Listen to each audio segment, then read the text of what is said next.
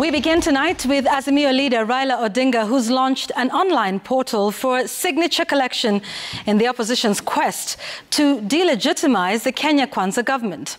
Dubbed Tumechoka, the Azimio team aims at collecting 15 million signatures in the quest to oust President William Ruto and his deputy Rigathi Gachagua from office, saying they have failed to prioritize the plight of Kenyans and instead instituted punitive taxation laws.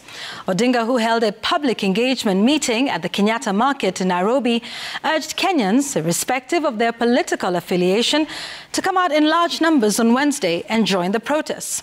And as Chemtai Goin reports, the Inspector General of Police, Japhet Koome, has outlawed the Wednesday protests, saying no notification has been submitted to them for authorization.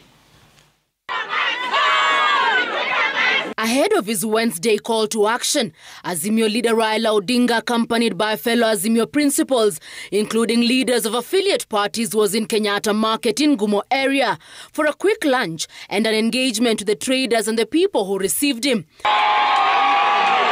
Odinga, who later addressed the crowd that had gathered, implored his supporters and those inclined to do so to turn up in large numbers for what he termed a kamkunjir of a lifetime.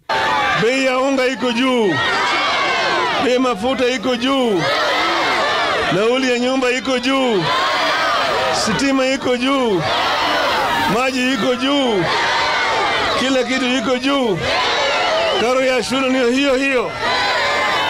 Tukawaambia msiongeze ingine. Ruto hakusikia, anasema yeye ndiye anajua. Sasa tumemwambia wewe utajua hujui. Na tunaambia hata polisi wetu wao wenyewe wanaumia. Kwa hivyo wasije wanatupa tear gas ovyo ovyo. Kesho kamukunji itakuwa kila mahali Kenya hii. Wangapi watajitokeza? But in what will likely result in chaos and mayhem, Inspector General of Police Japhet Koome, through a statement sent late evening, has outlawed the demonstration, saying they had not received any notification from the organizers, and owing to these, the police will have no choice but to disperse the demonstrators. In his words, quote, "No such demonstrations, gathering or protests will be allowed tomorrow, since no such notification has been presented to any police station. All lawful means will be used to disperse such demonstrations," end quote. Dr. Odinga is now keying in. The announcement came hours after Odinga unveiled the coalition's online signature collection portal, which he said will be used to rally their supporters against the Kenya Kwanza administration. Through the citizens' initiative dubbed Tumechoka, the Azimio team hopes to collect 15 million signatures to protest what they repeatedly refer to as an illegitimate administration and to oust the president and his deputy from office. The platform is now up and running. And any Kenyan, wherever they are, you can just go to www.tumechoka.com and you will be able to access it. The platform requires one to enter their details, including the national identity card, phone number, constituency and county, before appending the signature and submitting. After filling all fields, a message will inform one on whether or not they have been successful. This is part of the campaign of resistance, the civil disobedience and citizens' actions that we have decided to pursue to force Ruto and his regime to respect and listen to the people.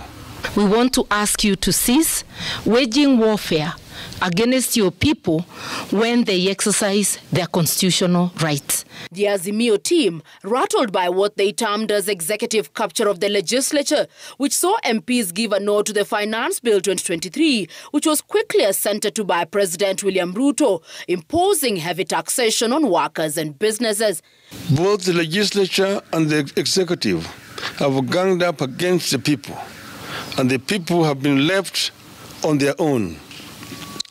In return, the people have decided, rightly, to gang up against the executive and the legislature. The people have decided to invoke Article 1 of the Constitution. Odinga stating that the opposition was ready for Wednesday's protest. No amount of shooting tear gas, or even assassination will stop the march of history in this country. We appeal to Kenyans to come out in even bigger numbers and make their voices heard. With time, Ruto will respect Kenyans. Besides the cost of living, other issues that have catalyzed the opposition protests are the government's refusal to open the server for an audit of the 2022 presidential election results, the bipartisan reconstitution of the IEBC, and also interference in the affairs of the Azimio coalition. To purport to be taking over a political party. And this move is not only aimed at Jubilee, it is aimed actually at crippling Azimio. That's where it must be interpreted. And they are the ones pushing for the collapse of Jubilee as one of the parties that is targeted within Azimio fraternity. And it is a clear indication of their desire to kill multi-partyism in this country. They also sounded a warning to police officers, whom they said were using excessive and unnecessary force during the protests, revealing plans to institute legal action against the men in uniform. As the Azimio coalition continued to dismiss those that have termed their signature collection drive as a bluff, they went ahead to launch their digital signature collection portal, which will run concurrently alongside their weekly mass protests and also an ongoing manual signature collection exercise. Chemutai Goin, Citizen